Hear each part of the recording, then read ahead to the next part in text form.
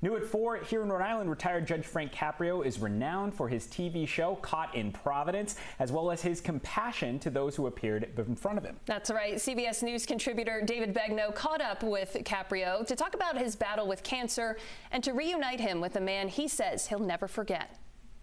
Now, we're talking about your father, right?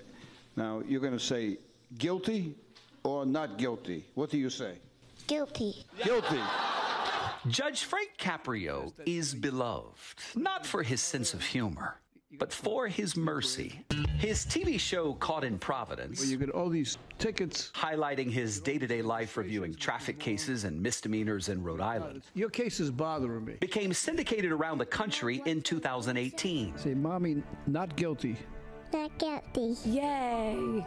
And thanks to the help of social media, it turned this 87-year-old into a renowned figure internationally. This is my wonderful husband. Oh. I got the ticket. He was driving my car. Oh. I'm not guilty. Oh. He is. You go through this every day? Yes, Your Honor. We've been happily married for 43 years, right? Yes, dear.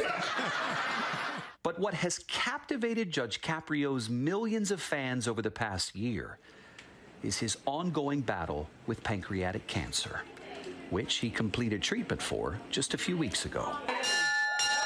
Why did you want to go public with it? Well, I really thought I could be an inspiration to other people if I survived. You are an inspiration, as you are surviving. So far, so good. The kindness and the compassion that Judge Caprio has shown in his courtroom is finding its way back to him in the form of letters and gifts. There are thousands of them. You are an inspiration to all. You've touched more lives than you can imagine with your heart of gold. Those heartfelt messages have also been pouring in from some of the judge's more famous fans. I am sending you a boatload of prayer. And also, I'm a fangirl. It's been a pleasure to get to know you just through social media, and I'm so glad you're with us. You are a treasure. Together, we visited the courtroom, which is now named for him. Judge Caprio called this home for 38 years before he retired in 2023. I've watched so many of your videos. Tell me about one or two of those that you will always remember. I remember Victor Cobella, and he was 96 when he came in. He was charged with speeding. You were taking your son to the doctor's office? Yeah, I take him for blood work every 2 weeks because he's got cancer. How old is your son? 63. And Daddy's still taking care of him, right? Yeah. I only drive when I have to. Yeah. I wish the best for your son, and I wish you good health, and your case is dismissed. Of all the cases for the judge to recall, we were so happy that he mentioned Victor, because I have a surprise for you. Victor is here. Come on.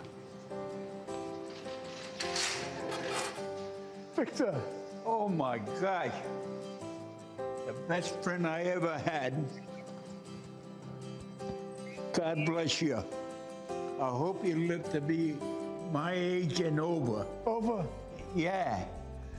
And do everything and help everybody. There's not a better man on earth than you. You help everybody. God bless you. Thanks, Victor. Thanks, pal.